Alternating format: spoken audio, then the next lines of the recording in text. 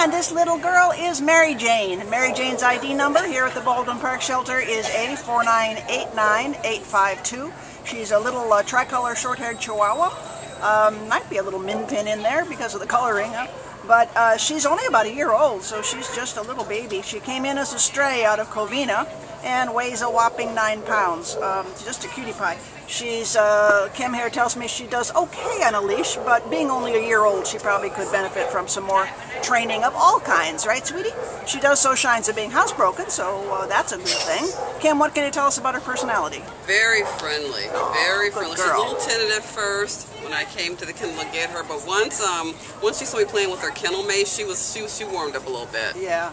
She's got the most interesting markings, doesn't she, on her face? Look at above her eyebrows. It's like she's wearing a it's like she's wearing a little mask or something that's tan.